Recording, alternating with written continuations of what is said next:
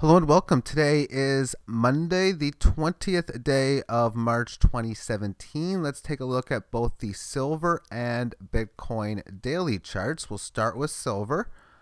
And the phase is still in the first down band correction, meaning it's the first time that within this particular downtrend that it is testing the 18 average as a level of resistance. It has been doing such now completely for 3 days, this being the third, and it moved up to it on this green candle, the first pop since the decline a little while ago.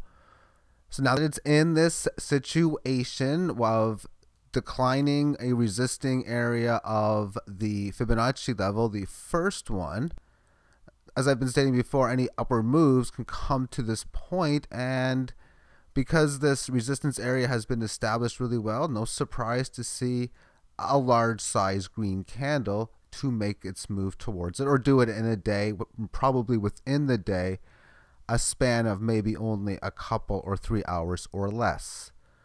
But as we're still in this point, any type of retracements can really work within two levels. One, the short-term levels from this low and this high, holding 61.8% of it, making a higher low and moving back is a bullish situation.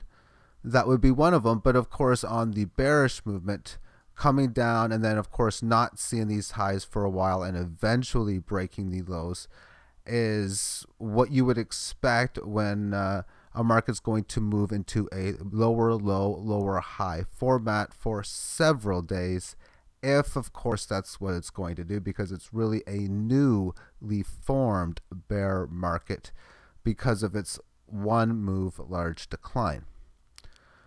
That will be the silver analysis. Let's now move this on to the Bitcoin chart, which I've been hearing a lot recently, or a little bit rather, on a hard fork within Bitcoin.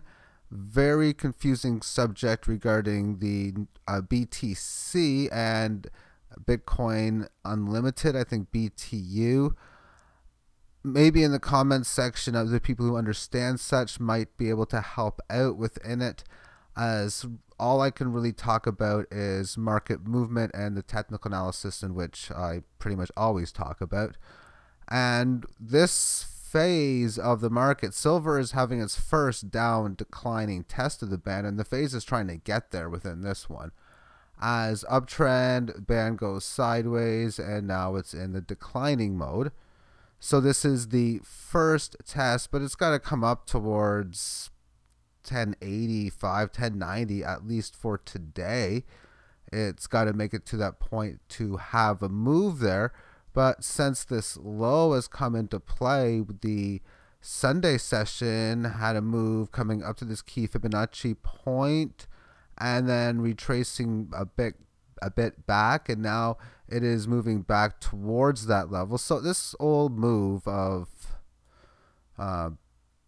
this green candle and having some sort of little bit or no retracement here, and this type of movement here, it's a pretty strong format, which is what we have right now with the last couple days, these two together.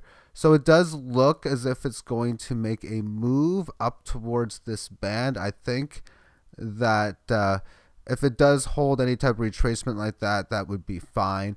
But at the same point, because of how these markets are moving, a newly formed bear market, just like most of them, when you're in the lower end of this range in here, don't be surprised if market momentum continues hard and you get a decent red candle move of some sort, and that is I just got to mention that because it's definitely within possibility of the market, especially with the hard fork subject that I'm in.